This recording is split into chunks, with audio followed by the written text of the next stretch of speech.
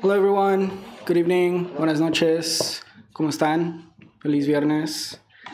My name is Ivan Salinas. I'm the programs coordinator here at Beyond Baroque. I want to welcome you to the Wanda Coleman Theater and tonight's program of translating Latin American poetics. I want to acknowledge our presence on the ancestral and unceded territory of the Tongva peoples. We recognize the Tongva as the first peoples of this land. We acknowledge the wrong done to indigenous communities through colonialism and genocidal practices. And we are committed to uplifting their communities, stories, and cultures. To share a few words about this space and Beyond Baroque, we are a nonprofit literary arts organization founded in 1968 by Judge Jory Smith. This building used to be the original Venice City Hall building, and it operated as such until the late 70s, after which Beyond Baroque poets, artists, moved into the space for it to become a house for poets and artists for the community of Venice and Los Angeles. We continue our 55-year legacy through extensive programming, from readings with emerging and established authors to exhibitions in the Mike Kelly Gallery, as well as craft workshops in poetry and nonfiction. Tomorrow we have a reading celebrating the inaugural Linda J. Albertano Fellowship, won by poet Abby Page. She'll be performing with other cohort of poets, including Brendan Constantine, Laurel Ann Bogan, and a few more. And later that evening, we have a group reading with Armenian American authors featuring Nancy Agabian, Arthur Kazakian, among a few other poets. Next week, you can also find us at the LA Time Festival of Books. We'll have plenty of new books, including authors' signings. Former LA poet laureate Lynn Thompson will be with us. Jose Hernandez Diaz signing copies of his new book, Bad Mexican, Bad American. And we're ending the month with the third edition of the Poetry Film Festival. Tickets are available on our website, and this year we'll be screening the feature-length documentary Life is a Saxophone, a documentary on the life of Watts poet Kamal Daoud, founder of the World Stage in Leimert Park.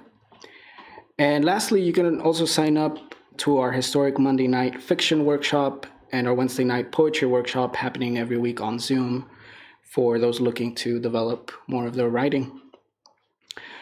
And we have memberships available starting at $60. You actually get a free tote bag with that, some Beyond Baroque swag, and discounts on used books, as well as any paid programming in the future, including a program like the festival. We are here thanks to the support of community members like yourself. Thank you for being here this evening, and our memberships keep our programming free, so please consider supporting the space and in turn supporting the authors like the ones that you'll be hearing from tonight. And just want to shout out our team that makes this evening possible. Please give a round of applause for Quentin Ring, Jimmy Vega, Michelle, Raphael, Eric Alberg. Thank you all. All right. So, va a haber algo de Spanglish, a bit unapologetic. I think you all are in for it. So we're going to hear some translations in Spanish, some from the Spanish to the English, and we'll be hearing from 4 amazing poets and a moderator, Anthony Seidman, who will be asking a few questions to the cohort of poets that are joining us this evening. But first, we'll hear a few words from Vice President of the Board of Trustees of Beyond Baroque, an amazing poet, friend, Ramon Garcia, who will say a few words about the program tonight. So please give a warm welcome to Profe Ramon. Thank you, Ivan. Yes, I'd also like to thank Quentin Ring, the director of Beyond Baroque, Ivan Salinas, the program's coordinator, Jimmy, who's out there, the associate director, and Genesis in the bookstore, for making this possible and supporting me in curating this program. As Vice President of the Board of Trustees at Beyond Baroque, I welcome you to tonight's program focused on poetry and translation in Latin America. As a board member, I've been interested in making Latinx poetry, Latin American poets, as well as translation and its practitioners visible in our programming. Translation is sometimes under-considered or under-recognized despite its fundamental contributions to literary production. The United States translates less than any other developed in quotes, country, and there is very little funding for the important work that translators undertake. Also, those of us who are poets really value them and really appreciate the work that they do, because it's important for our own practice. Otherwise, we couldn't read in every language out there, except if it weren't for the translators who make that possible. Translation of literary work, therefore, ends up being a labor of love and of service to a language or a community. Translation plays an important role in a poetic tradition or a language development. In the 1960s, a generation of North American poets transformed American poetry through their own reading and incorporating of Spanish language poetry and translation. The translations of Federico García Lorca, César Vallejo, Pablo Neruda, Jorge Luis Borges, Jorge Guillén, and others, mostly almost exclusively male poets, transformed American poetry in the 1960s.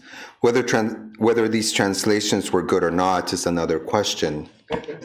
What is clear is that American poetry would not have been what it became if it had not been for the adaptation of the poetry of Latin America to that generation of North American poets, in which some of them are still around, but definitely left a legacy in my own generation and after.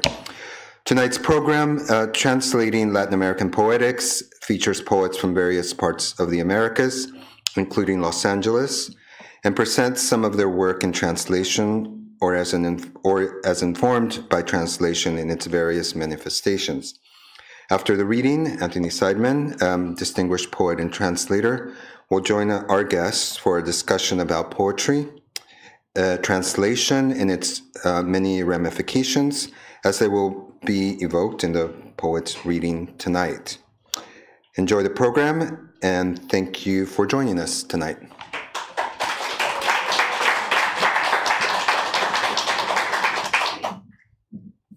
Okay, first we'll hear from Margarita Pintado Burgos. Just read a very one line or two of their bio, but you can read more in this program we printed out for you all. And Margarita is joining us from San Diego, but she also has roots in Puerto Rico.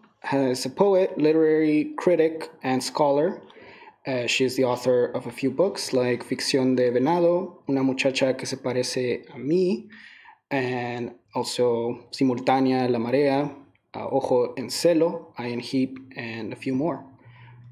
She co-directs the poetry website Distropica, and also our author's books are available in the bookstore after the reading, and I'm sure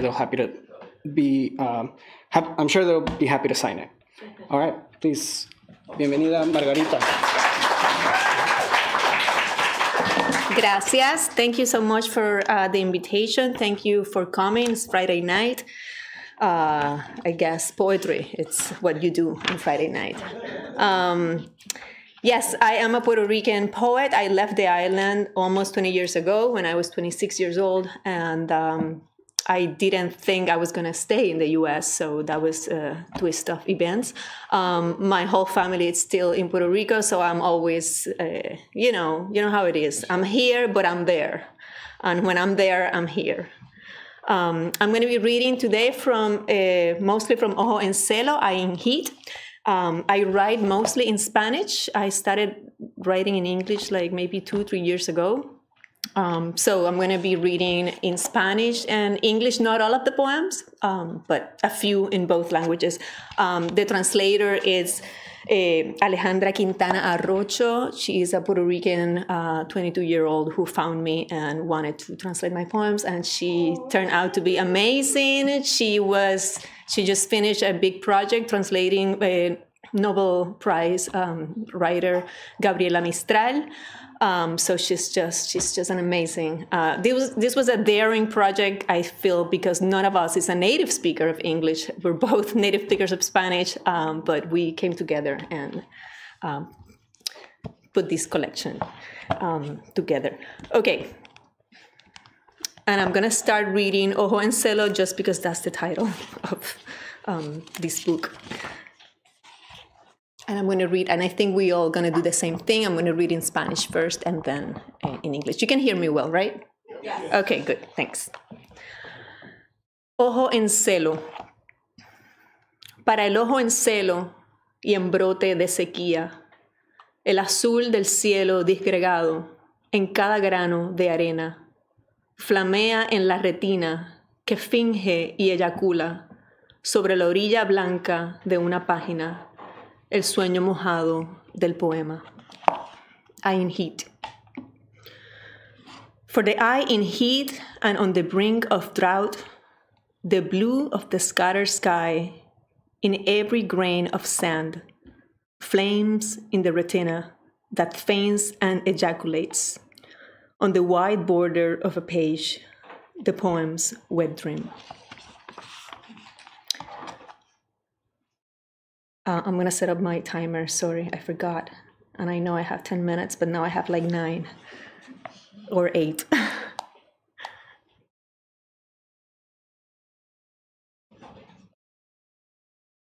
Okay. Bosquejo del llover. El bosque. Decir el bosque. Proponer una música. Tallar la brisa. Ver un paisaje, ver llover, sin lluvia, pero con llover, con ese llover que siempre ocurre cuando lenta, suave, tan hecha de minúsculos trozos de un aire que no pesa, me digo que veo llover. Me lo repito junto a la ventana, que va a llover, que voy a ver llover. Avanzar la idea de la lluvia antes de que el aguacero siembre todas sus dudas. Lloverse sobre el llover, dejarse llover, ver llover, decir que veo llover, hasta que llueva, hasta que lluvia, hasta que, hasta. Raining, outlined. The forest. To say the forest.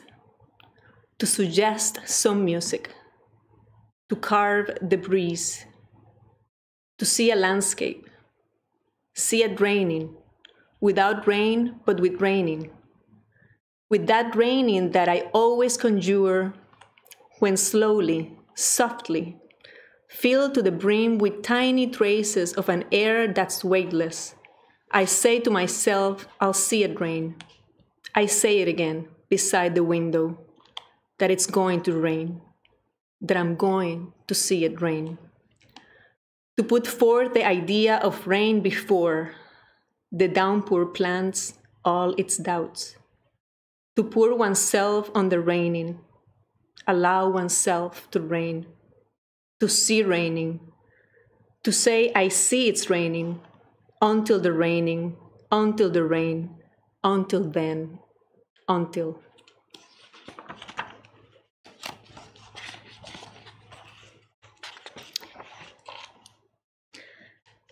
La Contorsionista, The Contortionist. I wrote this. I lived in Arkansas for 5 years in a tiny town called Arkadelphia. It has 10,000 people. Nothing happened in Arkadelphia. I went to Walmart to have fun, and I did have fun. This circus came to town, and it was a big event. Arkadelphia, it's like the 50s there still. And when this circus came to town, it was way more tangible that it was the 50s. I was so deprived of beauty there for a while.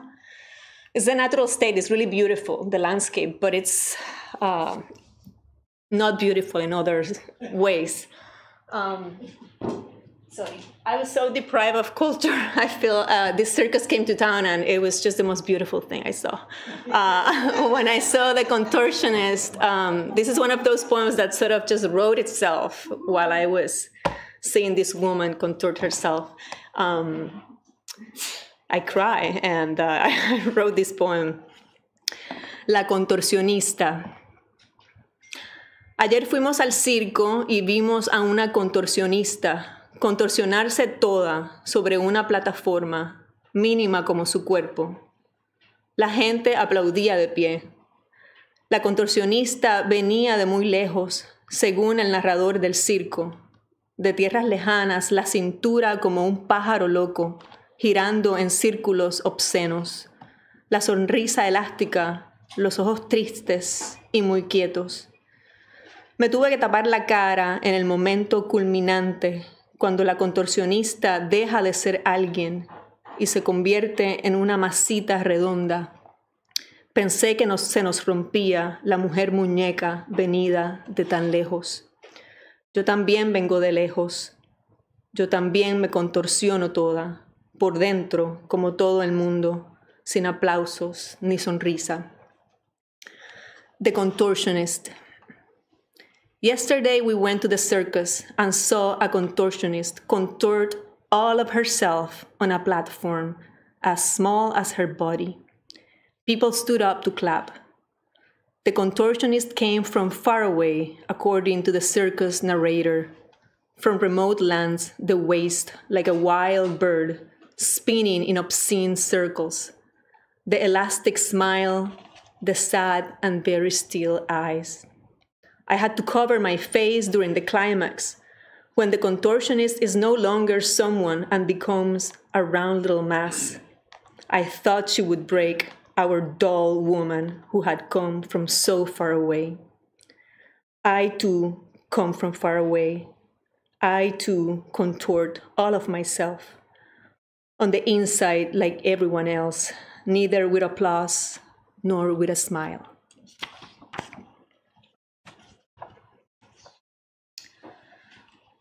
Still Life, Naturaleza Muerta. I like this poem because I publish it in an online journal that lets people comment on it, and I get a lot of hate, this poem. For some reason, I thought it was so inoffensive. I'm just talking about fruit, but people got upset. They claimed it wasn't a poem.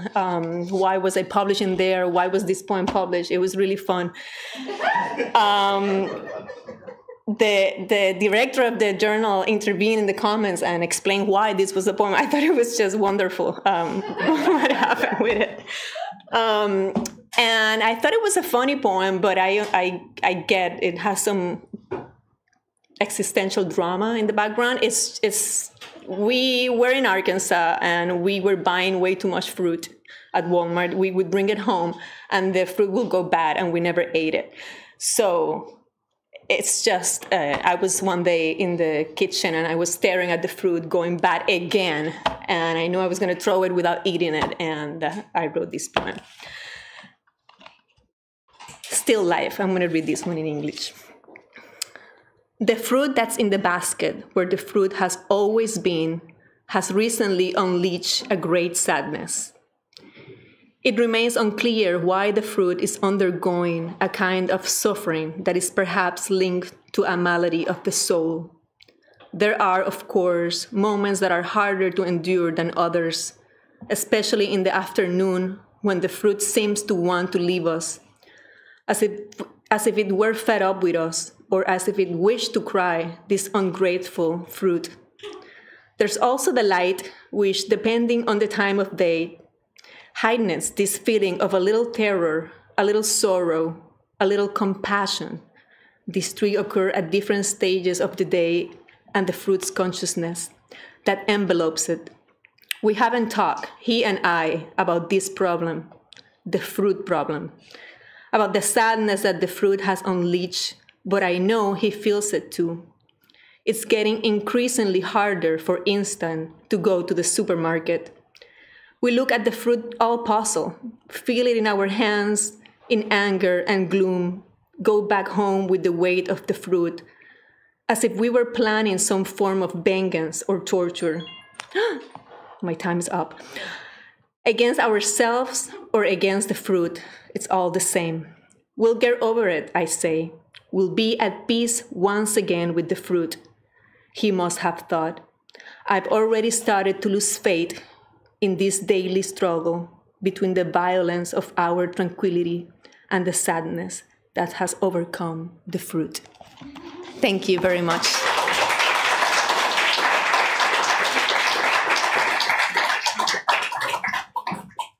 Gracias, Margarita.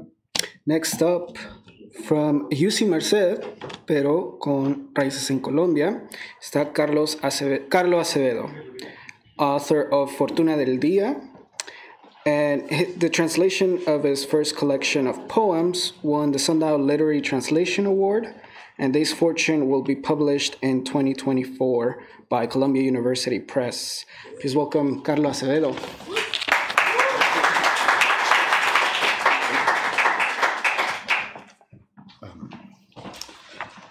Okay, can you hear me? Yeah, okay, thank you. Well, thank you everybody for being here. I mean, I always appreciate it when people actually take out of their time to appreciate poetry, to enjoy poetry, especially on a Friday in the evening. So it's really appreciated by myself and all of us, I agree. So today I'm gonna read a selection of poems from my first collection of poems. It was published first in 2019. As Fortuna del Día, and its translation, Day's Fortune, will be published later, like in September or October this year. So I don't have any copies of my original book in Spanish or the book in English, so we will share this copy that I designed. About the book or the poems, it has more or less three, well, not more or less, it has three different registers. It has free verse poems, haiku, and very, very, very small, brief, like prose poems, I call them. They don't have, so I more or less prepared a selection of each.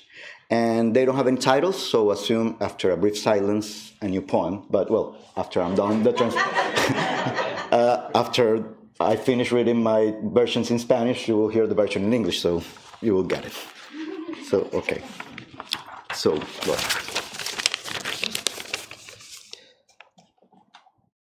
Simplemente sentarse. El canto del grillo es el canto del grillo cuando la luz del día y las ramas de los árboles se reúnen en dos convicciones: quietud y silencio.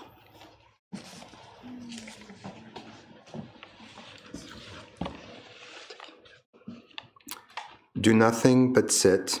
The cricket's song is the cricket's song when daylight and tree branches meet in two certainties, stillness and silence. Okay, and now I'm going to read the poem that actually gives the title to the whole book. So here it goes. Fortuna del día. La luz da a cada mañana su propio disfraz. Pero no hay señuelo o somnífero que burle a la noche, que arrastra entre las horas su jadear de loba solitaria. Day's fortune. Light gives each morning its own disguise. But there's no decoy or sleep aid to mock the night, which drags through the hours its panting of a solitary wolf. And I actually think that the next poem is one of my favorite of the collection. I don't know if you'd like it, but I kind of like it. Donde se me ha revelado la presencia de Dios. Las cáscaras de huevo en el bote de basura, los dientes de león que bordean la tapa de la alcantarilla, los troncos incendiados del otoño de Iowa, el cabello de alba goteando en mi mano. where God's presence has revealed itself to me, the eggshells in the trash can, the dandelions ringing the sewer grate, the flaming trees in the Iowa autumn, Alba's hair dripping into my palm.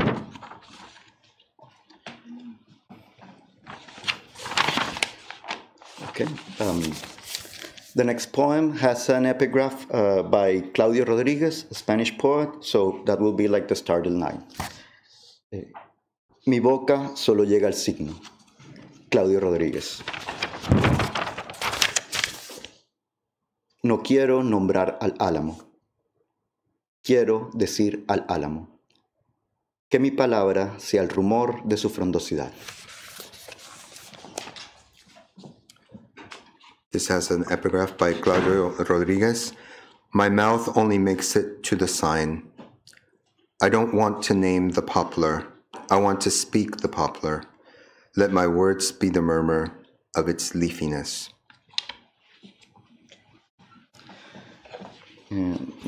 By the way, I want to point out something. This translation was done by a dear friend of mine, Kelsey Banada. I met her many years ago in Iowa while we were both in grad school. She's also an amazing poet, so if we're able to enjoy these translations, it's because of her. Now. El picor en la yema al rozar la grama de verano, el olor a madera en las mañanas lluviosas, el ardor en el abdomen en las horas del hambre, los labios de la hija que me besan la frente. Como el rocío en la brisna, todo acabará.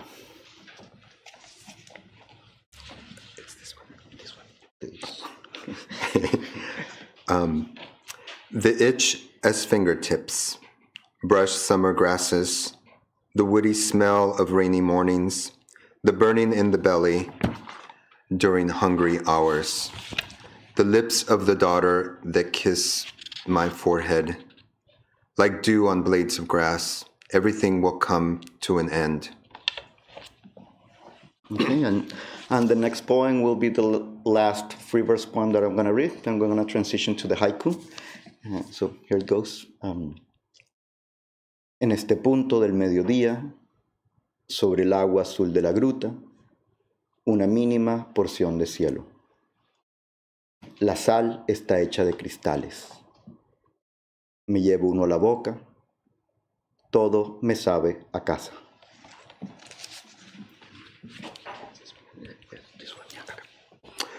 At this point of midday, on the blue water of the grotto, a tiny share of sky. Salt is made of crystals.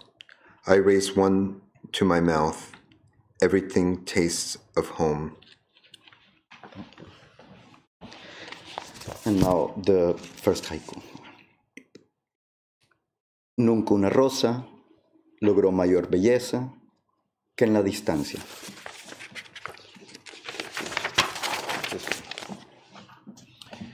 A rose never achieved greater beauty than in the distance.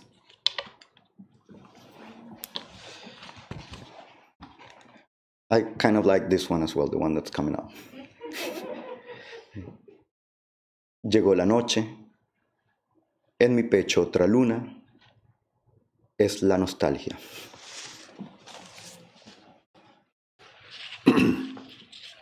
Evening has arrived, another moon on my chest. It's nostalgia.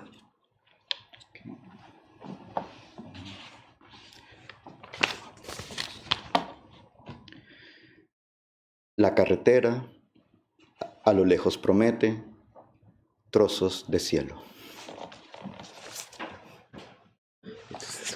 Just 3 lines. The highway afar off promises chunks of sky. Yeah, I've said this a lot, but I think that the next poem is my favorite poem of the book. For sure. I don't know why, but yeah. So, de donde vienen la noche, las luciérnagas y esta pregunta.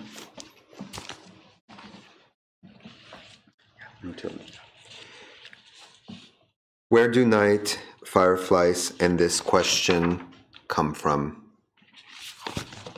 Okay, and well, we're approaching like the last part of the reading, of my part, I mean. I'm going to read the very brief prose poems. So,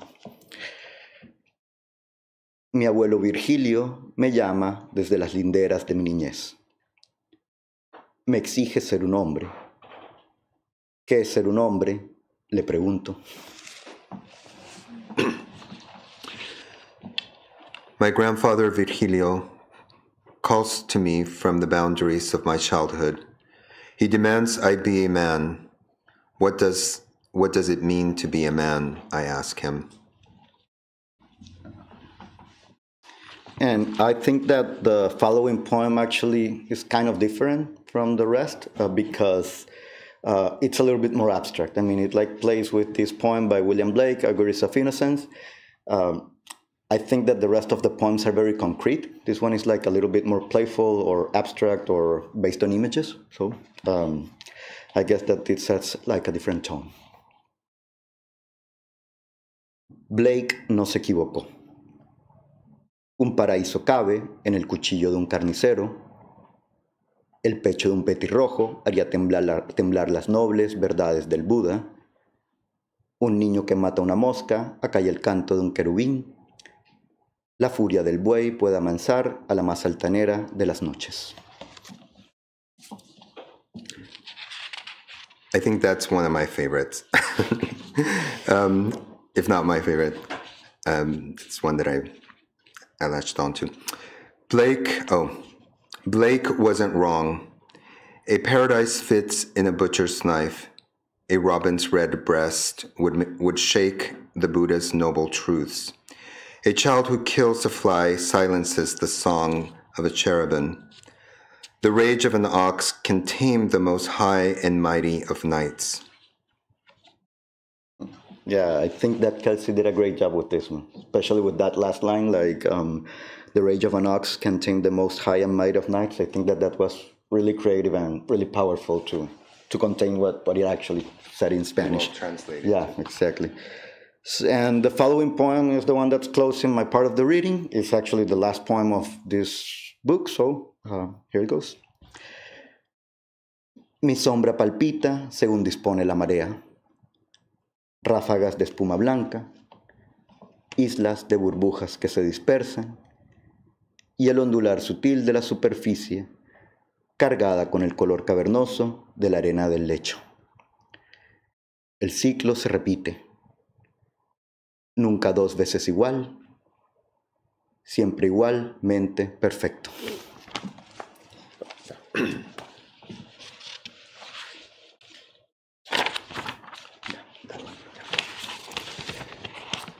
My shadow throbs with the air, with the tide.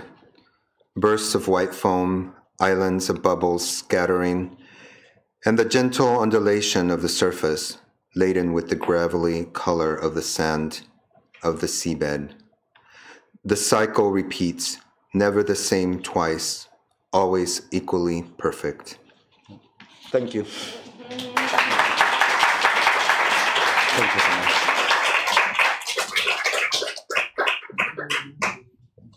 Buenos poemas, Carlo. Muchas gracias. Next up is Gloria Alvarez. Her books of poetry in English and Spanish include La Excusa, The Excuse, and Emerging en un Mar De Olanes. Spoken words albums include Centerground and Between Epiphanies. Please welcome Gloria Alvarez.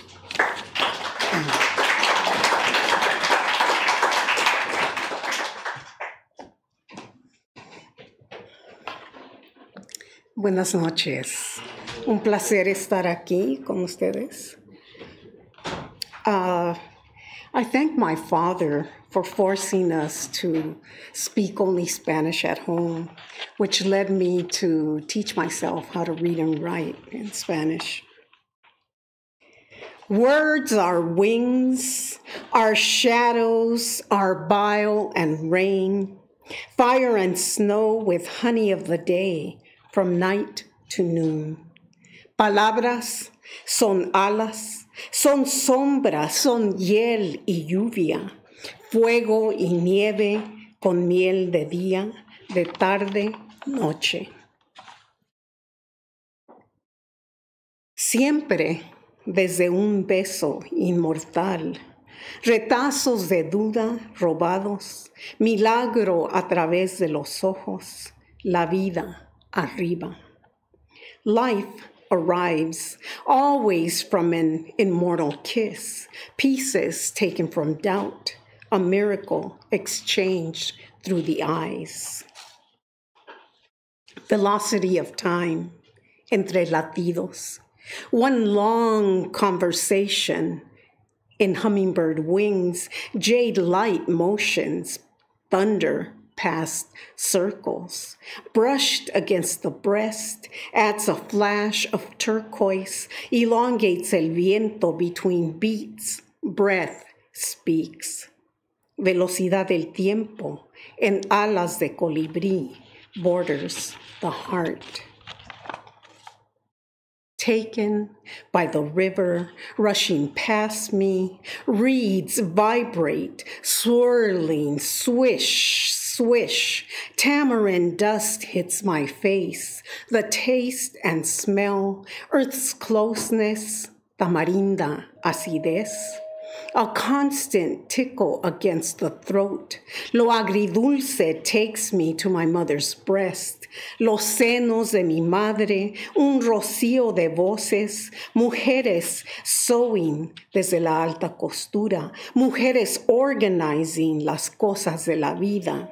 Las cosas habitadas con acidez, esa acidez en la piel, women organizing life, a mist of voices embroidered, bittersweet against the skin, inhabited limón con miel, cucumber and honey, the cooling comfort of hierbabuena, mi nana, mi tía, todas ellas en el bordado sobre el tocador. Rosewood, cedro, wet hair glistens in the sun, luciéndose en el sol de la mañana. Voices are the dew of morning, baño de rosas para saber de hoy, del más allá. To know today and the beyond. Rosewater, la sensualidad del tacto sobre el día de una mujer. Finding the words, encuentro de palabras habitadas. Suben y bajan las manos, fingers that rise and fall. Luz de luz, oraciones bordadas nítidas al fondo, corredizas y constantes, de luz a luz, she of the waters in a limitless blue, free and constant, en azul ilimitado, light of light from light to light, la de las aguas, multitudes de formas. Precious liquid is your altar in multitudinous forms. Luz a luz, vidas a ella, light to light at her hem, lives to her, claim murmurs of peace. Vidas a ella, a su bastilla, claman murmuros de paz. Stitch prayers neatly below. My father's slippers, my father's shoes. He said to me, wear them if you don't feel asco. What? How could I feel asco when I feel the warmth of the wrinkles and furrowed creases of time on sidewalks and pavement, the soft black dirt moistened by the oil that thickens the grass where you walked and stood and crouched, your back arched and ached against and underneath the cars, that day by day you patiently revived, sometimes caressed or chastised into one more ride to the factory, where you bent steel to the touch, cut metal with the precision of a surgeon, with a diamond cutter's mark, to the tiendita by Central Avenue, south of the center, centered at Pati's Deli. Tamales, carnitas, crunchy chicharrones, menudo, jalapeños que no falten, pico de gallo and chiles güeritos. The next stop reserved for Sundays. Milk and eggs with some tortillas for now. On to Mario Caseta's folkways of the world on the dial. Back to the 6 children and the wife, the daughters who dress up in Tia Esperanza's flamenco costumes. Endless ruffles, cotton aqua peppered with black beauty marks. Those black moons balanced upon the open sea of the dresses, rippling and cascading. Black onyx raw silk curves, rusted silver safety pins striped the back. As my sisters and I danced ballet, sang opera, then came home to mambo, Pérez Prado, danzón, acerina, on to the bullfight, paso doble. Someone would die. El Relicario with Sarita Montiel, finally Los Tríos, Los Panchos with Iri Gourmet, Cerca del Mar, La Barca de Oro, Gema, and Usted.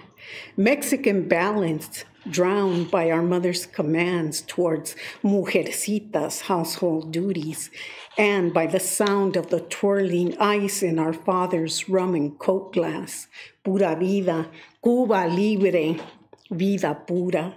Again, I feel the warmth of my father's joy and pain, love and strength, compassion and endurance, the brilliance and pride of a 4th grade education and a lifetime of hard work, clarity, wisdom, service to skilled devotion for his uprooted home, from Wyoming, his displaced people, from Wyoming to Jalisco, following his heart and his family.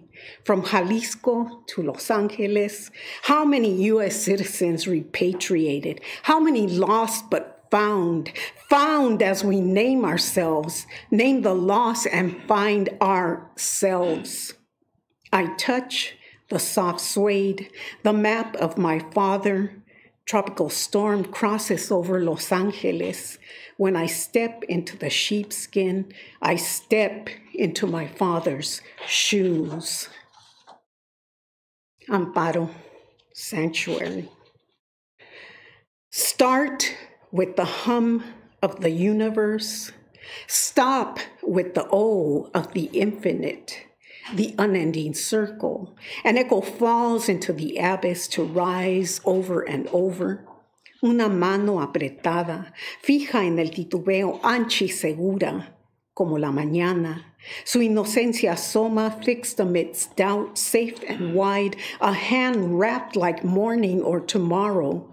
Innocence pierced forth to provide refuge and protection from harm that could befall. A white dove that flew in through the window, her last breath perched above her bed, una ofrenda a su hermana, el último suspiro, an offering to her sister, as she too feels the absence of breath. Su nombre lleva la fuerza de su abuela, el refugio, roca balanceada sobre la mañana entre la piedra amarilla y el río blanco que corre, colorado. Her name carries her grandmother's strength, the refuge, boulder balanced above the mountain between Yellowstone and the white river that winds red. Mama Amparo, who walked through a blizzard with her mother, Sarita, to save Alfredo, her father. Amparo, feet numbed with frostbite.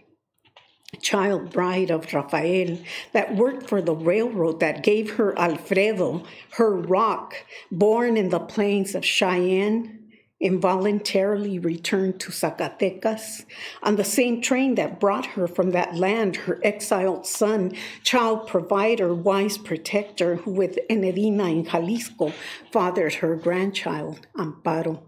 Caminó los pasos congelados de abuela Amparo con su madre Sara, salvó a Alfredo, su padre, niña esposa de Rafael que trabajaba para el ferrocarril, que le dio a Alfredo su roca, nació en lo plano de Cheyenne para retornar a Zacatecas sin su voluntad, en el mismo tren que la trajo de esa tierra. Su progénito exiliado, niño proveedor, sabio protector, quien con Enedina en Jalisco trajo a su nieta, el santuario de Amparito, que murió antes de mi luz. Juntamos las memorias, cerca lo profundo de la montaña, comenzamos día por día a encontrar las piedras que nombran, testimonios que enseñan la fuerza de saber escuchar. Amparito, who died before my birth, together we find and gather the memories hidden deep near the mountain. Start day by day to find the stones that name, bear witness, and teach the strength to truly listen. Mil gracias.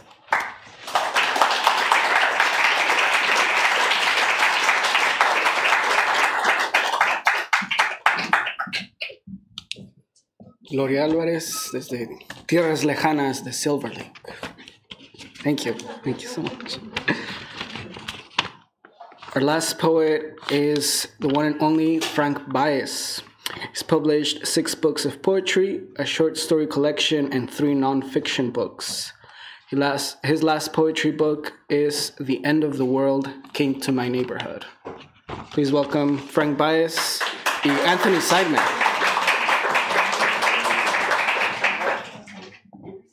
Hello, thank you very much for coming.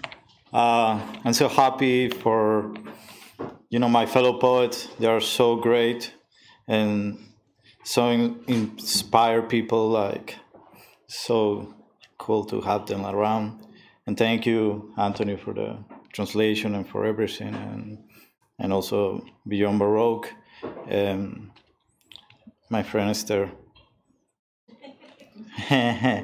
Okay, I'm gonna read this poem. I wrote this poem 20 years ago.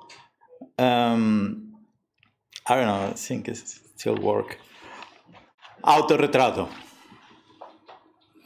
Rodé al año y medio por las escaleras hasta el segundo piso. A los 6 casi me ahogo en una piscina. A los 7 me arrastró la corriente de un río. Me golpearon con un palo, con la culata de un fusil, con una tabla. Me propinaron un codazo en la cara y otro en el estómago. Rodillazos, machetazos, fuetazos. El perro del vecino me mordió un brazo. Me cortaron una oreja haciéndome el cerquillo. Noqueado, abofeteado, calumniado, abucheado, apedreado. Perseguido por sargentos en motor, por 6 cobradores, por 7 mormones en bicicleta, por muchachas de Herrera y del 13... Me han atracado 30 veces, en carros públicos, taxis, voladoras, a pie. Alguien me dio una bola y me dijo, I am gay. Me robaron un televisor, un colchón, 6 pares de tenis, 4 carteras, un reloj, media biblioteca. Se llevaron varios manuscritos y cometieron plagio. Con lo que me han robado pudieran abrir una compraventa en Los Prados. Me fracturé el brazo derecho, el anular, la cadera, el fémur y perdí 4 dientes. El hermano Abelardo me dio un cocotazo que todavía me duele. En la fiesta de graduación me cayeron a trompadas y botellazos. Luego publiqué un libro de poesía y una vecina lo leyó y escéptica dijo que era capaz de escribir mejores poemas en media hora y lo hizo. Accidente con un burro en la carretera, intentos de suicidio en cabarete, taquicardia, hepatitis, hígado jodido, satanizado en Europa del Este, pateado por mexicanos en Chicago. En Montecristi, una mesera me amenazó de muerte. Ahora mismo clava alfileres en un muñeco idéntico a mí. Los vecinos sueñan conmigo baleado, los poetas con dedicarme elegías, otros con rociarme gasolina en la cabeza y arrojar un fósforo y ver mis rizos en llamas.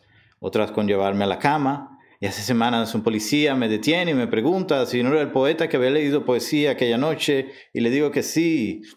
Y el policía dice que son buenos poemas y hace una reverencia o algo así. Okay.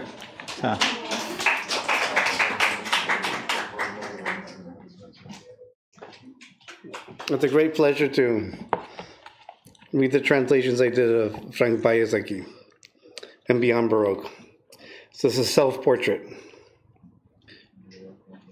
Year and a half old, I rolled down the stairs to the 2nd floor. 6, I almost drowned in the pool. At 7, a river current dragged me. They hit me with a stick, with a rifle's butt, with a 2x4.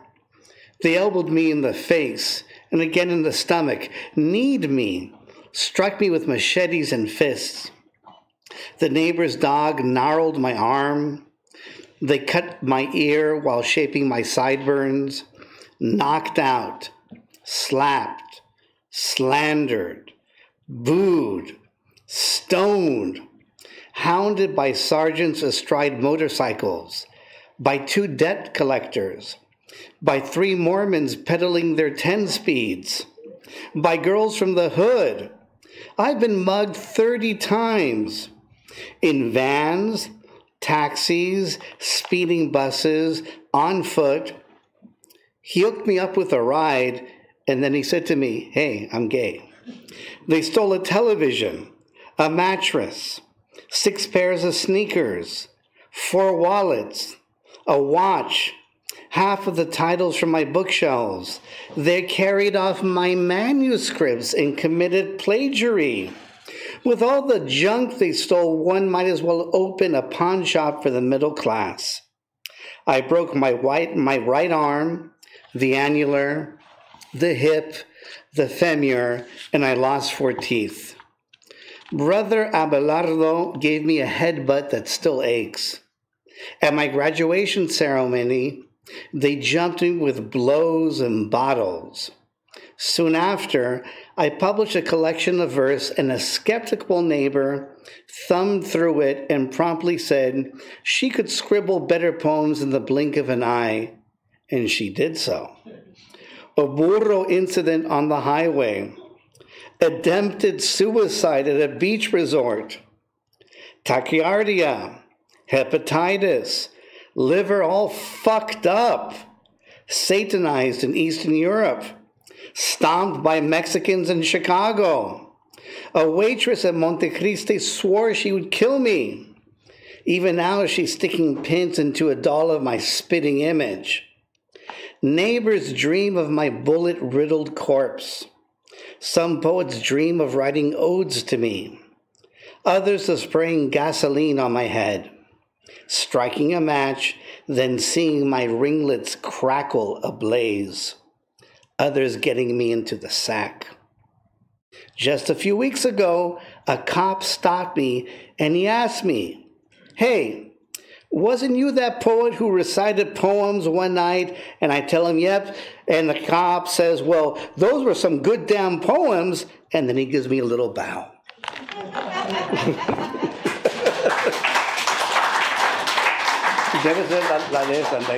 Okay. Yeah, but I want to read this one. Okay, I want to read this one, the number 5, because it's about the Dominican migration experience. It's the experience of a lot of my friends and all that. I grew up in Santo Domingo, and I've been in Santo Domingo my whole life. Like, now I'm living in Austin, but for a short period. But this is really like a Dominican experience. It said, todas las Navidades recibíamos los regalos que nos enviaban desde los Estados Unidos. Barbies, carritos a control remoto, Nintendos, libros, cómics, casetes y videos. Para vacaciones nos enviaban zapatos, ropa, tenis de marca y guantes de pelota. Hasta teníamos los cubrecamas del hombre araña. Desde la infancia nuestra vida estuvo subtitulada. Todo era una preparación para cuando emigráramos. Sentados en las marquesinas esperábamos.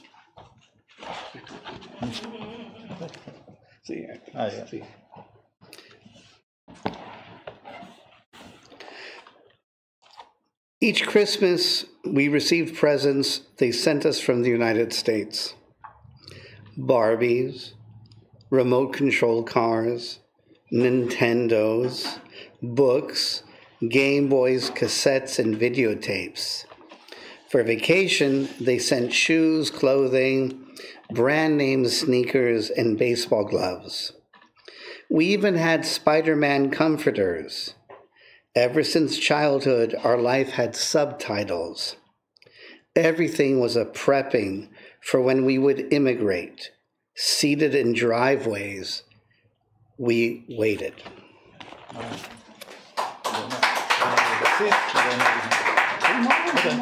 Okay. Okay.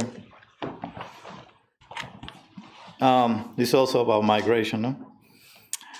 La primera vez fue cuando mi papá vino a Nueva York con la maleta llena de Milky Ways.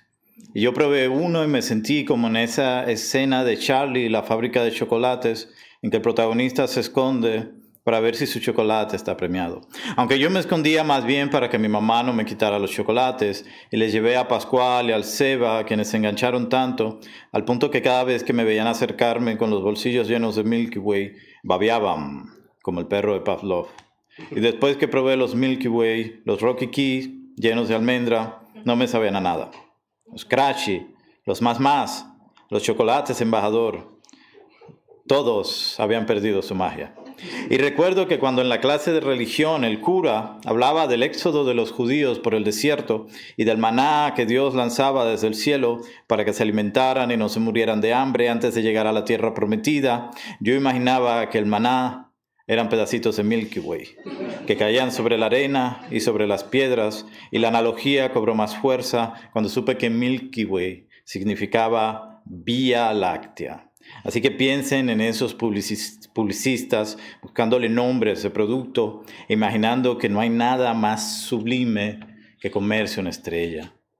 Y bueno, ya han pasado 2 décadas, tenía años que no probaba un Milky Way. La verdad, hoy en día prefiero los sneakers. Pascual y el Seba se fueron al norte. No sé bien en qué ciudad vive Pascual, pero sé que el Seba vive en Nueva York, específicamente en el Bronx. La semana pasada nos vimos y paseamos por Manhattan. En un momento Seba entró a un 7-Eleven para usar el baño y yo compré un Milky Way. Y le pregunté al Seba si le apetecía recordar los viejos tiempos, pero el Seba me dijo que ya no comía dulces, que era propenso a la diabetes. Así que yo me comí el Milky Way solo, andando con el Seba por las calles de Manhattan, mirando de vez en cuando hacia arriba, donde había tanta niebla y tantas luces que no se alcanzaban a ver las estrellas y mucho menos la Vía Láctea. Okay.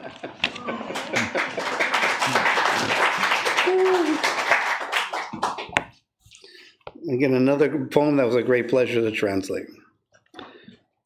The first time was when Dad returned from New York with a suitcase full of Milky Ways, and I bit into one and felt like I was in that scene of Charlie in the Chocolate Factory, in which the protagonist hides to see if his chocolate wins the prize. Although I hid it even better so that my mother wouldn't swipe my chocolates. And I took them to Pascual and Seba, who became so hooked that every time they saw me approaching with pockets full of Milky Way, they drooled like Pavlov's dog. And after I tried the Milky Way, brands like Rocky Kid, full of almonds, didn't taste like anything to me. Even Crunchy, or Mas, or Embajador bars, all of them lost their magic. And I remember how during religion class, the priest spoke of the Jewish desert exodus and of the manna God tossed them from heaven so they could eat and not die of hunger before reaching the promised land. And I imagined that the manna were small chunks of Milky Way that fell on the sand and on the stones, and the analogy gathered more strength when I found out what Milky Way meant in Spanish. So just think about those advertising executives looking for a name for that product and imagining there's nothing more sublime than gobbling up a star. And well, 2 decades have passed. I've gone years without trying a Milky Way. And truth is, nowadays, I prefer Snickers. Pascual and Seba moved to the north. I don't know in which city Pascual lives, but I knew Seba lives in New York, specifically in the Bronx. And we saw one another last week and roamed Manhattan. When Seba entered a 7-Eleven to use the bathroom, I bought a Milky Way.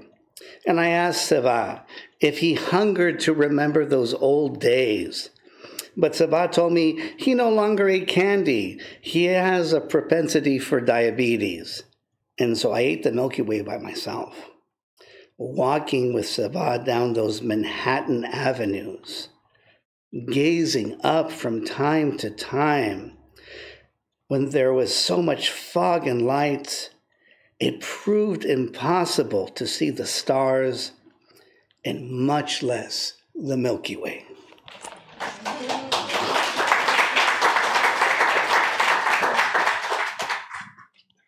Okay, I want to read this point about my father's last haircut.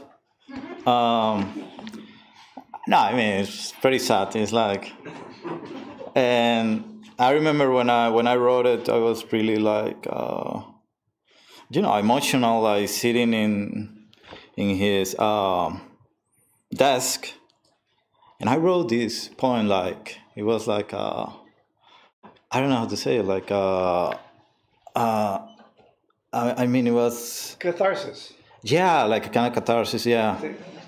Yeah, but at the same time, it was like this burden that I had, like all these months about my father's death. Finally, I let it down. So, this point about that is the number 33. So, antes de ir al hospital, acompañé a mi padre a recortarse el pelo y el barbero de brazos tatuados limpió el sillón con un trapo como si se tratara de un trono. Y mi padre, con su barba y sus lentes, dudó en sentarse, porque él odiaba cualquier privilegio. Y si iba a esa barbería, donde los decibeles del reggaetón y de las salsas rompían los tímpanos de los clientes, era porque se sentía como en casa, y las tijeras del barbero eran un pájaro que aleteaba sobre la cabeza de mi padre y entonaba una canción que era imperceptible para los mortales. Era una canción sobre la muerte, y ese era el último corte que se haría a mi padre, y eso no lo sabía el barbero, no lo sabía yo, no lo sabía nadie. Afuera brillaba el sol, avanzaba el viernes, y los otros barberos trasquilaban con sus maquinitas las cabezas de otros clientes. A veces he pensado en ir a la barbería y contarle al barbero de brazos tatuados que mi padre ha muerto. O quizás no decirle nada y sentarme a que me recorte con esas tijeras que aletearon como un pájaro sobre la cabeza de mi padre.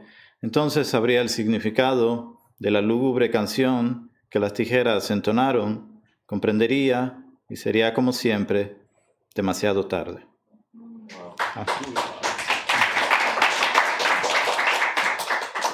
I think we might have time for one poem, but this is a very beautiful poem that closes in this book, which is for sale tonight, which closes a whole sequence on meditation on Frank's life in Santo Domingo and also his father and the passing of his father. Before going to the hospital, I accompanied my father for a haircut. And the barber with tattooed arms polished the seat with a rag as if it were a throne. And my father with his beard and glasses hesitated before sitting because he loathed all privileges. And if he frequented the barber shop where the decibels of reggaeton and salsa music shattered the eardrums of the clientele, it was because he felt at home. And the barber's clippers were a bird fluttering over my father's head, and it intoned a song which was imperceptible to mortals.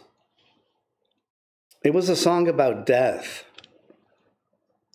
and that was the last haircut my father would have. And the barber did not know that, nor did I know that. No one knew. Outside, the sun was shining. Friday was approaching. And the other barbers sheared the heads of their clients with their little machines. At times, I have thought of going to the barber shop to tell the barber with tattooed arms that my father has died. Or perhaps not tell him a thing, just sit down so he can cut my hair with those clippers that fluttered like a bird over my father's head. Then I would know the significance of the lugubrious song the clippers intoned. I would understand, and it would be, as always, far too late. Un poema más, eso de la Biblia, que nadie fume en la Biblia. Sí, para terminar. Sí. One last poem. En la Biblia no aparece nadie fumando. Pero ¿qué tal si diosos los que escribieron la Biblia se olvidaron de agregar los cigarros? En realidad todas esas figuras bíblicas se pasaban el día entero fumando. Al igual que en los 50, en que se podía fumar en los aviones y hasta en la televisión. Y yo imagino a todos esos gloriosos judíos llevándose sus cigarrillos a los labios y expulsando el humo por las narices en lo que aguardan por sus visiones o porque Dios les hable. Imagino a David tocando el arpa en un templo lleno de humo. A Abraham fumando cigarro tras cigarro antes de decidirse a matar a Isaac. A María fumando antes de darle a José la noticia de que está embarazada. E incluso imagino a Jesús sacando un cigarrillo detrás de la oreja y fumando para relajarse antes de dirigirse a las multitudes reunidas en torno suyo. Yo no soy un fumador, pero a veces me vienen ganas y fumo, como en este instante en que miro la lluvia caer tras la ventana y me siento como Noé cuando esperaba que pasara el diluvio y se la pasaba de arriba a abajo por todo el arca buscando dónde había puesto esa maldita cajetilla.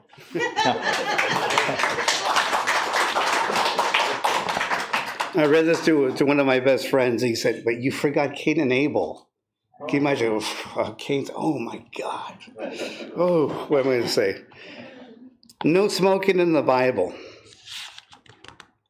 But what if God, or those who wrote the Bible, forgot to include the cigarettes? And in reality, those biblical figures spent the day puff, puff, puffing. Just like how in the 50s one could smoke on board airplanes and even on television. And I imagine those glorious Jews raising cigs to their lips, expelling smoke from their nostrils while awaiting visions or God to address them. And I imagine David plucking the harp in a smoke-webbed temple, and Abraham chain-smoking before deciding to kill Isaac. Heck, and Maria lighting up before breaking the news to Joseph that she was pregnant. Heck, I even imagine Jesus pulling out a cigarette from behind his ear and scratching a match to take a breather before addressing the masses gathered around him. Now, I'm no smoker, but sometimes I get the urge and I light up, just like this moment as I watch the rain, all cats and dogs outside the window, and I feel like I'm Noah when he was waiting for the flood to cease, and how he trudged up and down the ark just trying to figure out where he had left that damned fucking pack.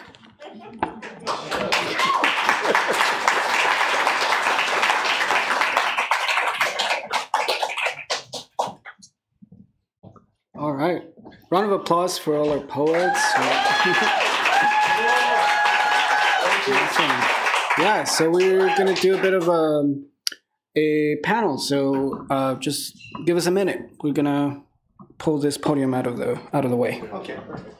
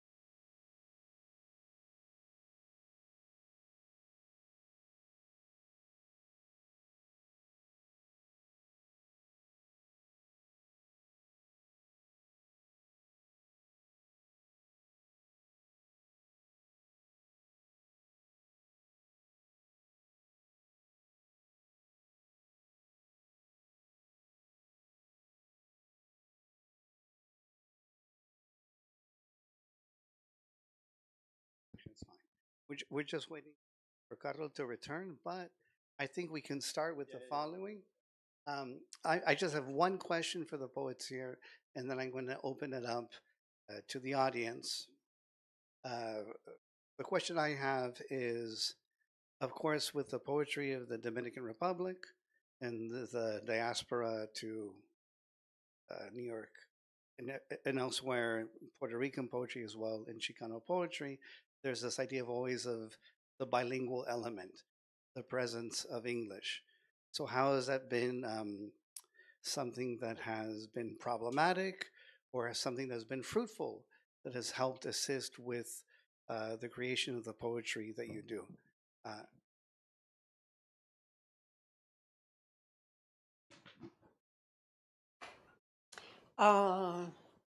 Whether or not it's been problematic.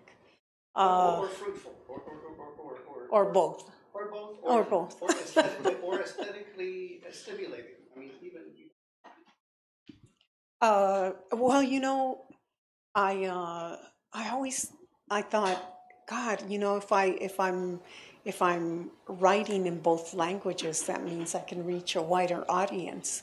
But then I started seeing that, you know, it wasn't always that way. I had several publishers not accept work from me because it had, you know, because I was using both languages, and they were asking me to choose, and they were asking me to choose English.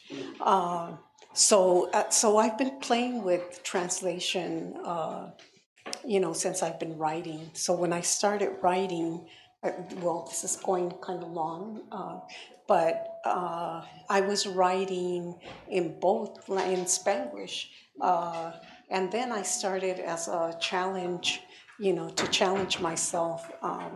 I started translating most of what I was writing, and it's still sometimes kind of hard because I think in both all the time, and I switch back and forth. So sometimes, you know, when it began in English, I'd go to Spanish, and so I would kind of comb it through, and then I just was like, why am I doing this? And so I tried to choose in the selection of what I read so that you could get kind of an idea of how it's, you know, I think things are changing. I know I have been criticized for writing in Spanish, for translating myself, but that's the experience, I think, and I think it's pretty much with everyone. It seems, I shouldn't say that, but I guess at least for myself, I think it's fruitful. So. Well, I lived in Puerto Rico for 26 years, and it was all in Spanish. We take English in school, but it's not, you know, many of my teachers didn't speak English. They were teaching it, but being a U.S. territory also presents a challenge. There's a lot of influence of English in the island, but at the same time, there's a lot of resistance to English. I come from a family that is nationalist, and they are pro-independence. So speaking Spanish, I mean, speaking English, or, you know, it wasn't bad, but it wasn't expected. When I moved to Atlanta from Puerto Rico to do grad school, that's like the first time I'm just completely immersed in English. I fell in love with a man who didn't speak Spanish, and because of him, I fell in love with English, truly. I believe that since I became fully bilingual, my poetry changed, definitely. I think there's a big difference between my first book published and the most recent one. I was so confident in Spanish. My poems were longer, and they were more, maybe, I don't know, Baroque, I don't know, more elaborate, you know. I was enjoying too much Spanish. Yeah, that's right, thank you. And then when I became bilingual, it's like, it's hard as an adult, such a challenge, but also it did something really cool to my poetry, I think. Because it's language, and you realize that you're not done with. I'm not done with Spanish either. I keep learning, and now with English, well, yeah. Also, it has expanded. It has opened a lot of doors. I think we writers want to be read. So when your work is translated, that's just more readers for you. I gotta say that I have received mixed reactions since I started, because I'm also writing in English since the last 4 or 5 years. I started writing in English. I still write mostly in Spanish, but I feel comfortable enough. And I have received criticism and mixed reviews from friends and poets in Puerto Rico who I think they wish I didn't. I only wrote in Spanish. So it's interesting. I'm happy with what's happening, and I'm enjoying writing in both and living in both. I have another one here. Okay. Okay. I think like living in the Dominican Republic or the Caribbean, you had the experience of both languages. Spanish and English, like because of the media, because television, the music, and all that. So it's like, it's really there. In my case, I try to write in Spanish, but even if I try to write like in the most Spanish way possible, some English influence is gonna appear, like in a natural way. It's not I had not that. I don't have like any problem with that. It's like sometimes it's kind of funny. For example, when you were translating my poems, that point about the Milky Way is about an English word, 2 English words, right? So when you did translate that, you did something like really interesting because you were translating the English at the same time, And I really like that because I think everything, when you're writing poetry or you're writing about everything is about translation. You are translating to communicate to a person. You try to translate what that person think about the word and all that. So, it's about context and translation. So I think we are translating all the time. And that's one thing. And the other is like, and I had like this bad relationship with the English, not like you, because that's really interesting, the relationship with the political and colonialism relationship that you have. But I had like this relationship with the middle high class in the Dominican Republic, that they always like talking in English, so it's like a thing of status, like to speak proper English and all that. So I was really a punk, and for me it was like, I'm going to speak the worst English possible, like to distinguish from these people, So I had that problem, and I really love the way that the Dominican in New York speak. I really love that way, and the thing that they invented when they start speaking in English with, like trying to deconstruct the language. So I think that's really fruitful, like really really interesting. The way you Chicano people do it is the same thing, and I think that's where the real literature is, in that effort to change the language and to communicate in a different level. Y qué metáfora, ¿no? Eso de los dominicanos de Nueva York. Está heavy duty. Eso me fascina. Está heavy duty. Wow, what an image. Okay, well, I wasn't here when the question was asked, so I'm gonna answer based on what I assume, that it wasn't based on what you basically like. Perfect. Okay. So yeah, actually, you said something now that made me think that actually, writing poetry it's a work of translation as well, because you're trying to translate into a verbal language something that happens in a different level, in a sensory level or mnemonic level or emotional level. But, well, coming back to the original question, I also grew up like in the Caribbean region of Colombia, so our slang and our spoken language has a lot of influence from English. But in terms of my writing, I think that it never affected it that much, or not that I was aware. And I lived here several years ago in Iowa while going to grad school there, and I wrote my first book there actually. But my community was mostly Hispanic, so 75% to 80% of my life was going on in Spanish. So I didn't perceive any influence. But influences are there. I mean, like, I read a poem based on William Blake, and I tried to translate some of his fragments into what I perceived that I could write in Spanish. And I also have some other hidden intertextual relationships there based on texts that I read in English at first, or Buddhist texts and so on. So yeah, I mean, it's always going on, but actually this time I came back to the United States a couple of years ago, and now it's the opposite. Like 80 to 90% of my life happens in English. And I noticed a few months after I arrived that I started to use English words or expressions in my poetry. And it came naturally. It wasn't like something that I decided previously. And it also happened to me what you mentioned. I mean, like, now my life happens in English, my emotional life happens in English. People that I care for can only understand English. And I actually have written certain poems in English because I want them to read them. And it's the only way that I can communicate with them. But yeah, I also now I remember the first poem that I wrote where actual English was like included. And the thing is that I grew up beside the Caribbean Sea, and the air there is like full of moisture and humidity.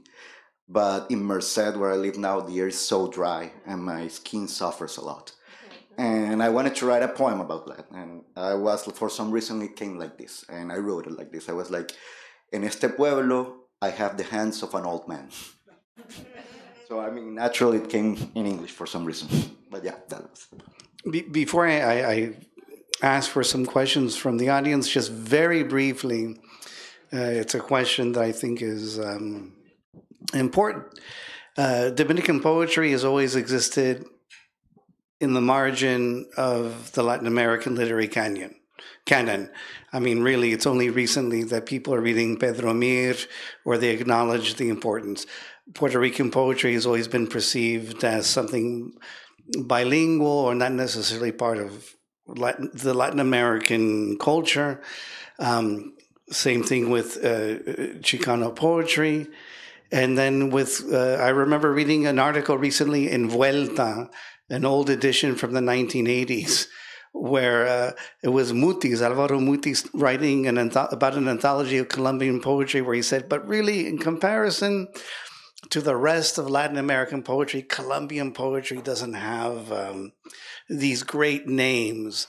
So it's not true. I know that, and I know there's great Dominican poets. I know there's great Puerto Rican poets, but there is this idea within academia or among readers that this is a type of poetry that's on the margin. How do you deal with this? Or is it not important? Or is it important? Or do you try to promote the poetry of your country? Or is it of no importance whatsoever to you? Okay, so I do understand this in a way. And well, the things that I think that the Colombian tradition in comparison with, I don't know, the Chilean tradition or the Argentinian tradition or the Mexican tradition that have been like in the avant-garde, like continually. Yeah. Colombian poetry has been somehow, and I'm saying this in a respectful way, like kind of traditional, kind of conservative. But still, I do think that right now, a lot of great stuff are being written, and a lot of poets, I don't know, between my age or even younger and in their mid-40s or early 50s are writing like some great stuff. I mean, Frank knows a lot of them. A lot of them are friends, both of us. So I don't understand where that comes from, especially because I think that the avant-garde movements happened a lot in these three countries, especially Argentina, Chile, and Mexico. Yeah. and Colombia was never like on the top of it. But still, like, do you think that we have a great Colombian tradition and that it should be known, and that especially what's being written today and the influence that we have received from like also older poets is relevant, is really relevant. Yeah, so I don't know if I answered the question, but that's what I would say. Yeah. I don't know, that's a conspiracy theory. I mean, it's like, yeah, I think it's part of the colonialism idea of that like Spain is the mother of the language, and then you had the biggest colony, Mexico, I don't know, Argentina, Chile, and all that. So I hate that kind of thing. I mean, poetry is happening in a different stage, in a different place. Yeah, we had like a lot of great poets. I mean, one of the most interesting things about the Dominican Republic and Puerto Rico is that one of the best poets is a woman. I mean, Salomé Ureña and Julia de Burgos. Yeah. Your grandma, right? It's my last name, but she's not related, but I don't say anything.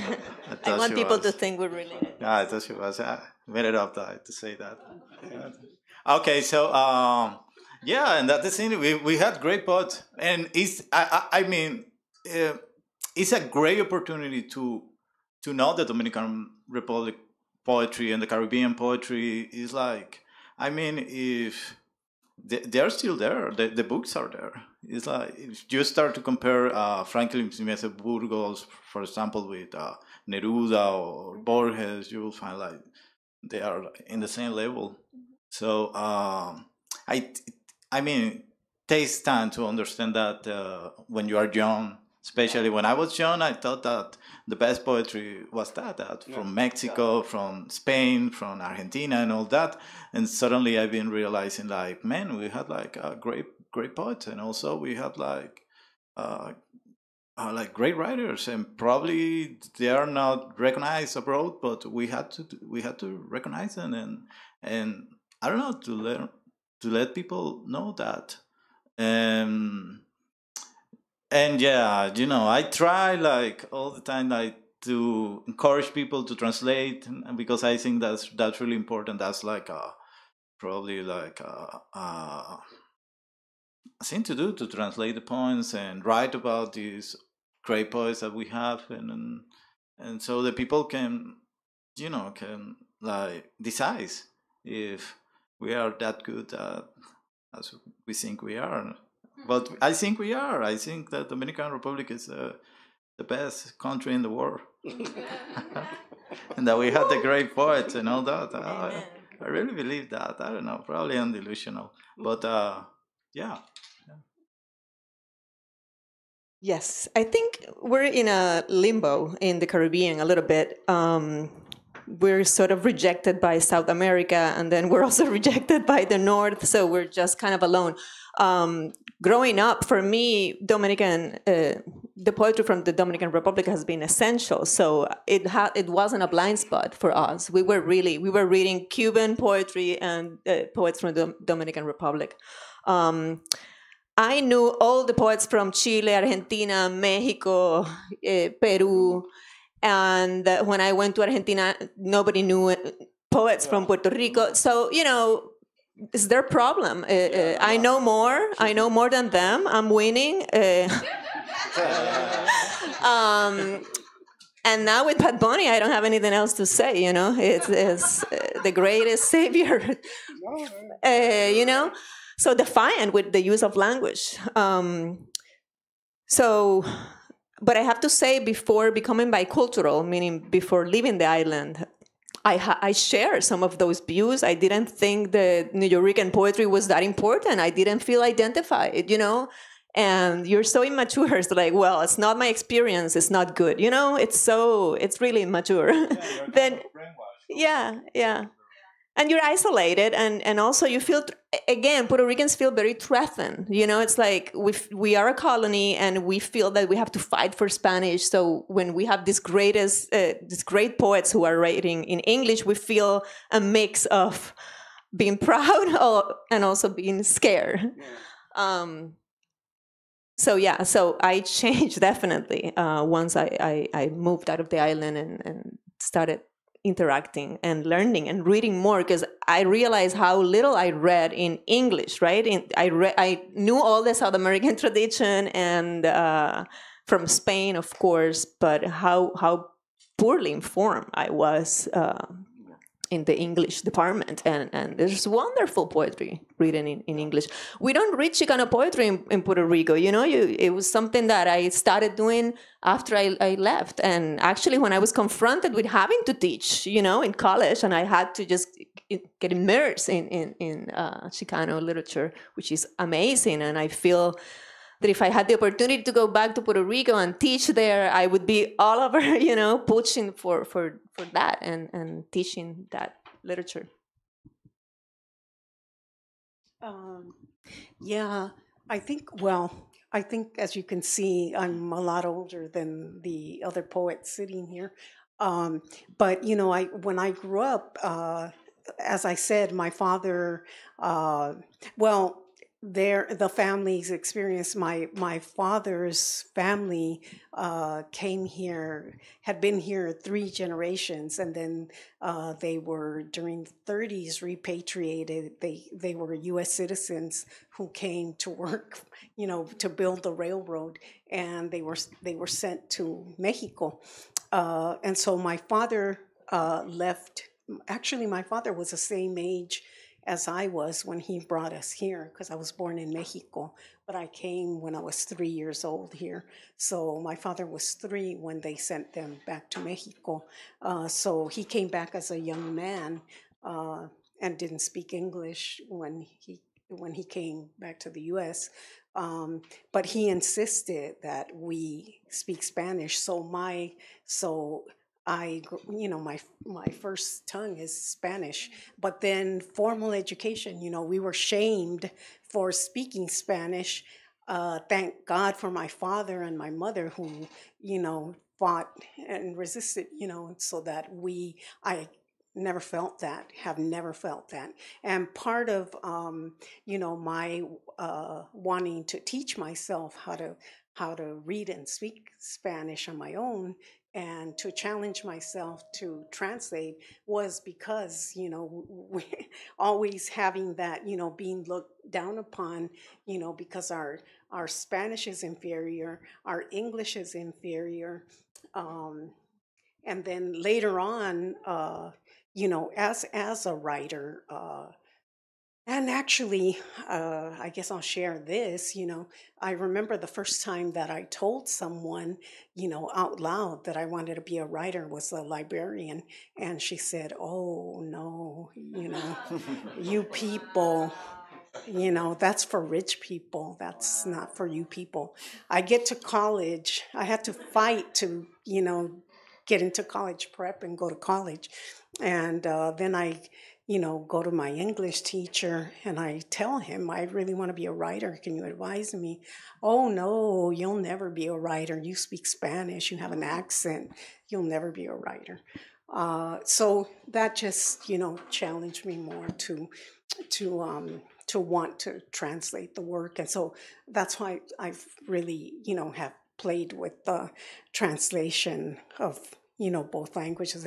And also, I didn't, what made me fall in love with poetry was because there wasn't, the Chicanos were not publishing yet when I was, very young and thirsty for that.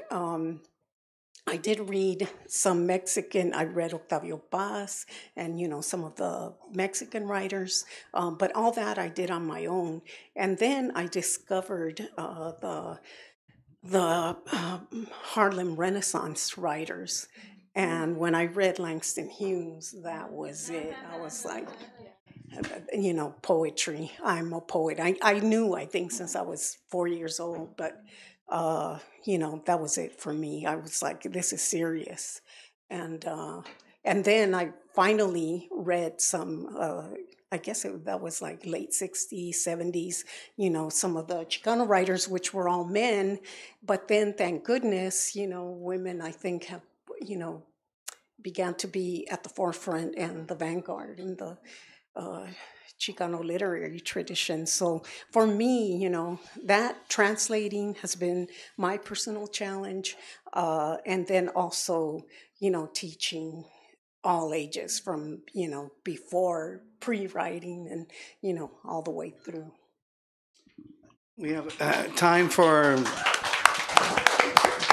before we wrap up, we have time for 1 or 2 questions from the audience. Is there someone who has a question that they wish to ask? Yeah, I have a question. Yes. Forgive me if this was already answered, I stepped out. So my question is, for me, poetry is a lot about sound. There's content, but there's sound. I love to hear the sound, the musicality of the words, regardless of what they mean. When your work is translated by someone else and you hear it, how distant or diminished is it from what you originally conceived? How much do you feel it's still yours because someone else has written that?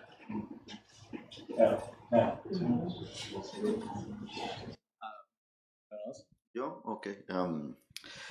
Well, I completely agree with you. For me, sound, the phonetic experience of the poem is one of the most important aesthetic features. And when I'm writing and when I'm editing and when I'm going back to a poem, I always read it out loud. It's one of the things that actually mark how I make decisions, how I change a word, why I put it, why even I replace one. If I feel that there's like a certain, like it doesn't flow. I like to have it flow, at least from my perspective. And it has to do with my musicality as well, because as I usually say to my students, like musicality is not only based on rhyme. I mean, like poets usually pursue a certain flow in terms of sound. But when it comes to translation, I still feel that these poems that were read today, for example, are foreign to me.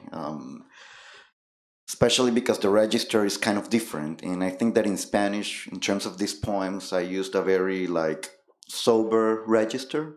But in English, when it's translated, these words don't have like the same connotation. So it's actually sometimes hard to me to understand these poems.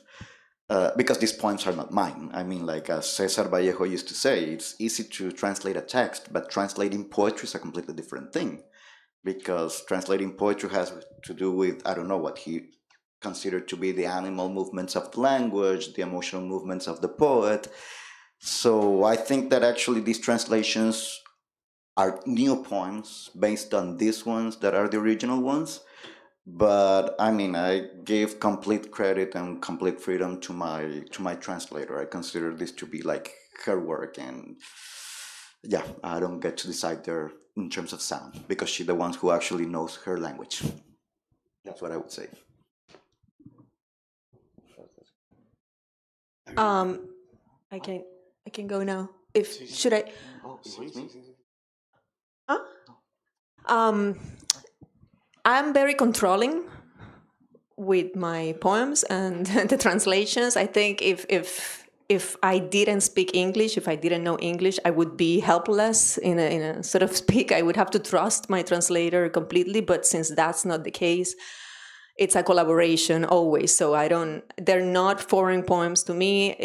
I translate part. I annoy my translator a lot with that's not what, we can do it better. So I feel they're my poems. I don't feel that I remember having that feeling, but I don't have that feeling anymore. They're not foreign to me. And there's something, I think it's part of me falling in love with English. I just find it even kind of easier to rhyme in English, for instance. So, I found a way to make it work. There are poems that I think are better in English, actually. Also, the process of translation, it's really revealing because you start looking at your original poem and why did I choose these words that are now so hard, and why I was so committed to this vocabulary that now in English I want to be more open, about it. So in some cases, I think I would call some of the translations more like renditions of the poems. Although I prefer very literal translation, and that's a conversation I had with my translator. I remember when we started this book, when I read the first poem, the first translation, I felt it immediately that she was much younger than me. This is something that came across.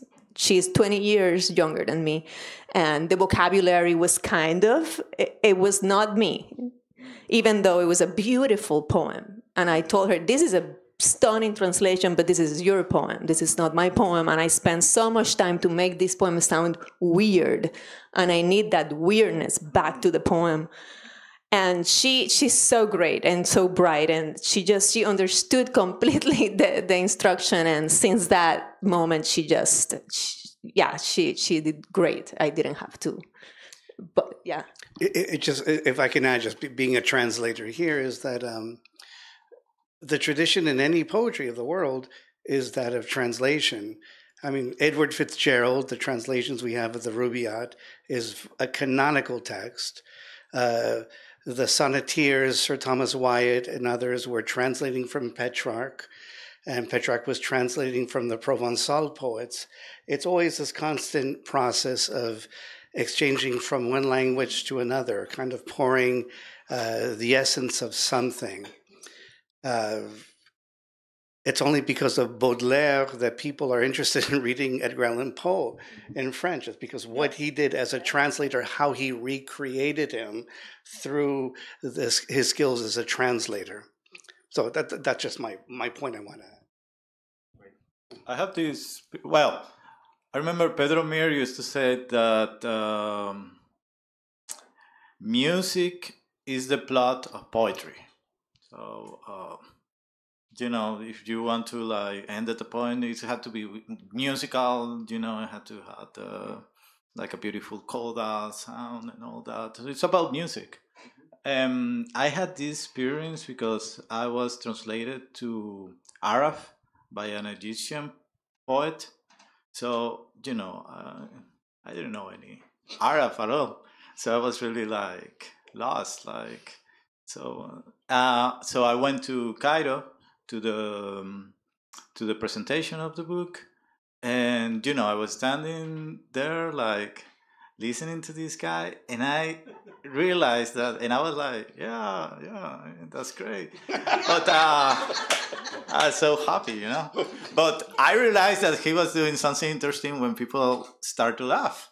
And I said, wow, he's reading that poem and people are reacting, so it's working. It's something. I mean, because laughter, crying, all that are really honest feeling. It's so that's the only way I understood that he did a great job, because beside that, for me, it was impossible.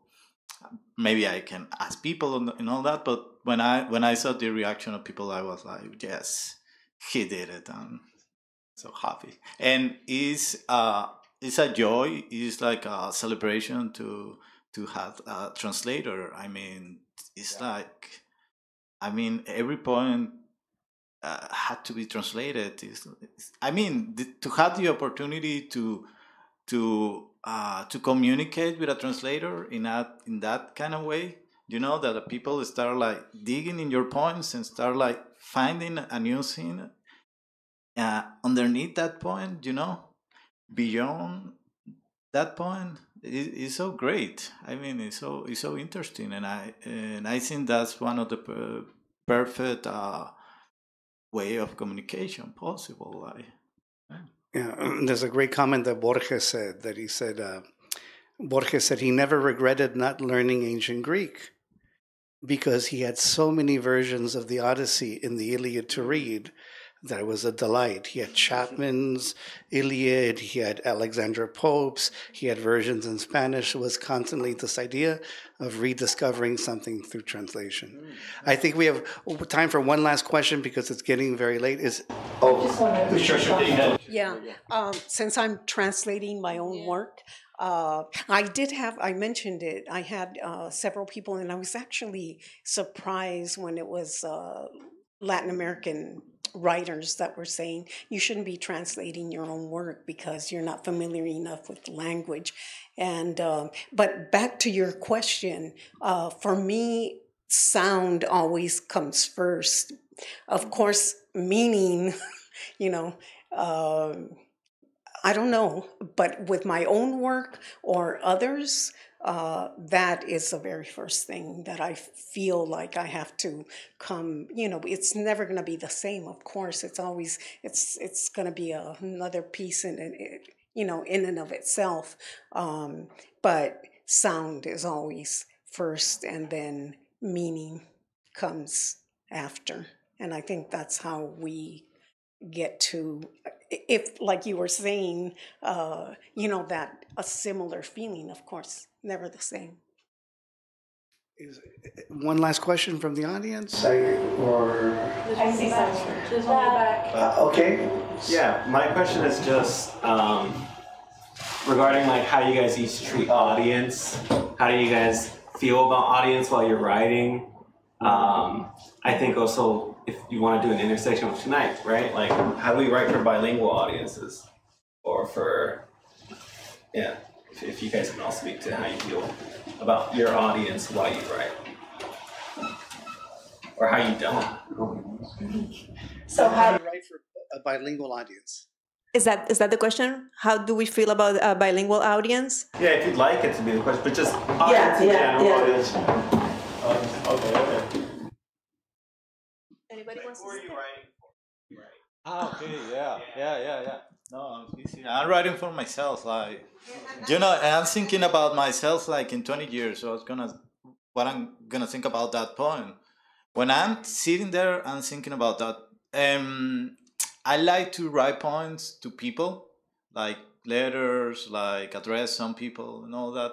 And when I'm writing those poems, I'm thinking about those specific persons, But to think about a reader or an audience is like, for me, it's kind of hard. It's like a blur. Like right now, I can see you, man.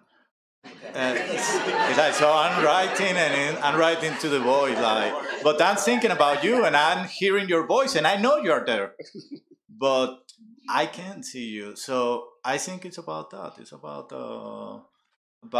writing, about that void, and especially about that future.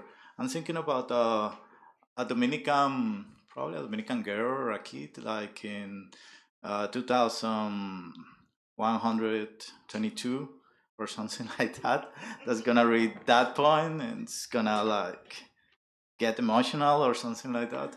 I'm thinking about that, and that's like dark. That's the void.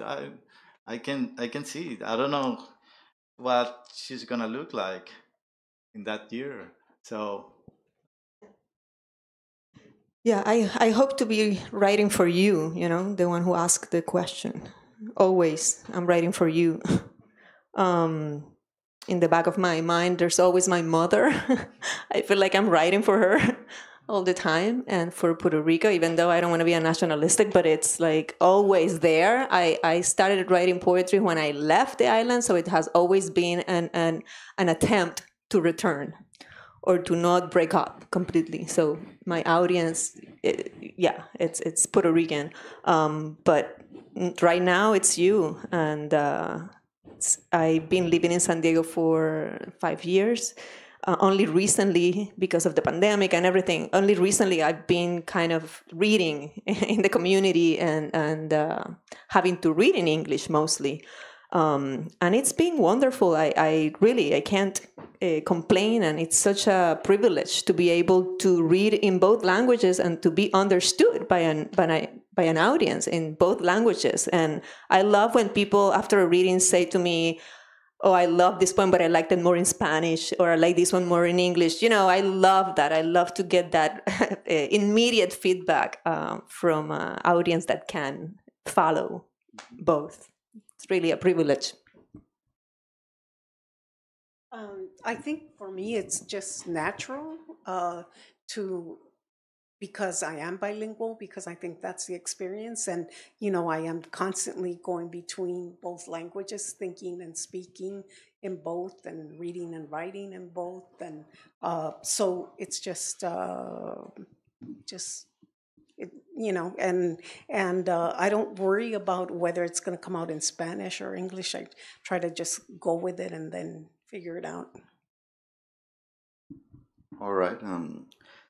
I think I more or less, my experience is Frank's experience. Like, I think that at first I write for myself, or I only write. I try like to decipher something, an aesthetic experience, an emotional moment, I don't know, a moment of joy or not. And that's when I write poetry. And I try to, I don't know, more or less preserve that through language.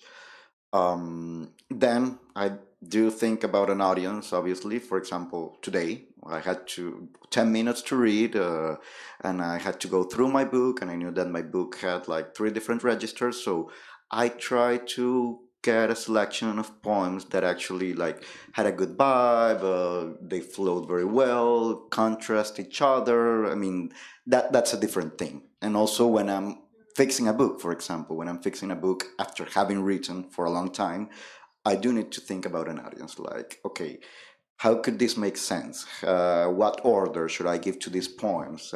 Should I assign different sections, titles, etc.?